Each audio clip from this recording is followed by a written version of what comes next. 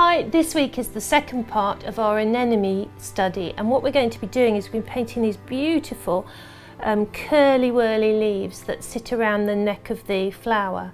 And this is quite a nice little delicate project, but it's quite nice as well for practicing your greens. And they're often something that people ask me to demonstrate, so I hope this will make sense. It's not too long a project, so it's something you could give a go one evening or just an afternoon off and just give it a try. It's a lovely little project, it's a lovely little flower. You can do a whole page, or you can just do one petal or just one little leaflet. It's up to you. The project's there and all the techniques are there, the colour mixes, and it's really fun to do, so give it a go.